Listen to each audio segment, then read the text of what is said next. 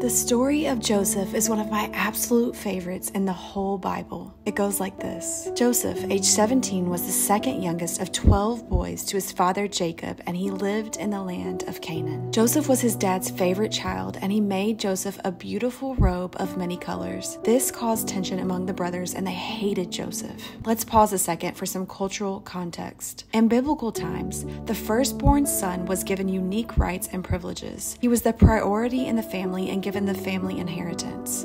He would also care for his mother if the father died and would provide for his unmarried sisters. But birthright can be lost. Joseph's oldest three brothers were denied the birthright for doing some really messed up and violent things. So all that to say, the fact that the youngest was the favored one was very anti-cultural, likely stirring up more anger amongst the brothers. Okay, now back to the story. Joseph had these really interesting dreams. Joseph said, "Listen to this dream. We were out in the middle of the field gathering sheaves, and suddenly my sheaf stood up and your sheaves all gathered around and bowed down before mine." His brothers responded, "So you actually think you will be king and reign over us?" This dream made them hate him even more. Soon after, he tells them another dream. "The sun, moon, and 11 stars bowed down low before me." This time, his dad also heard the dream and scolded him, saying, "What kind of dream is that? Will your mother and I and your brothers actually come and bow down before you?" But dad actually was wondering what these dreams meant while his brothers grew in their jealousy. One day, Joseph's brothers are pasturing a flock near Shechem, and Joseph goes to check on them.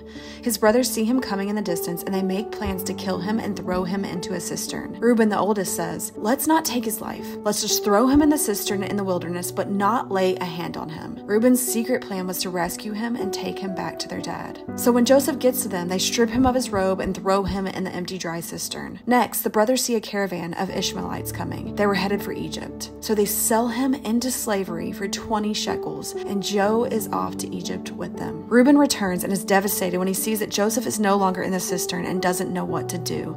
So the brothers slaughter a goat and dip the beautiful robe in the blood. They take it back to their father, and Jacob recognizes it as Joseph's robe. And then he believes that a ferocious animal devoured him. Meanwhile, the Israelites make it to Egypt and sell Joe to Potiphar, captain of the guard of Pharaoh, king of Egypt. The Lord was with Joseph as he succeeded in everything he did to serve the home of the Egyptian master. Potiphar noticed Joe's success and put him in charge of everything he owned. But Potiphar's wife began to lust after Joseph and tried to tempt him to sleep with her. After Joseph's refusal, she lies and says he rapes her. When Potiphar hears of this, he throws Joe into prison. But all the time the Lord was with Joseph and showed him his faithful love. God then made Joe the favorite of the prison keeper. Joe ends up accurately interpreting the dreams of two inmates. So when Pharaoh has a disturbing dream, he hears of Joseph's gift and asks for his dream to be explained as well. Because of his accurate telling of the dream, which included 7 years of abundance for Egypt, followed by 7 years of horrible famine, Joseph becomes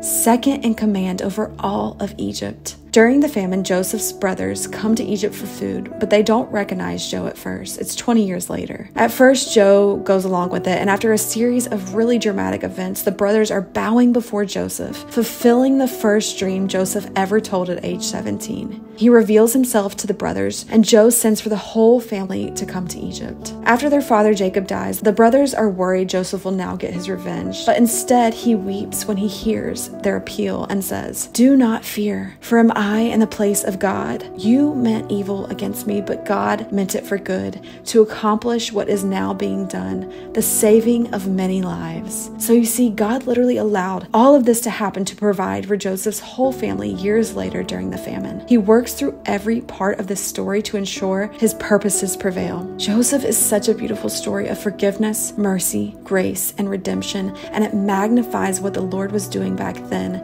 and he is still doing now, drawing people to himself and redeeming all things for his glory.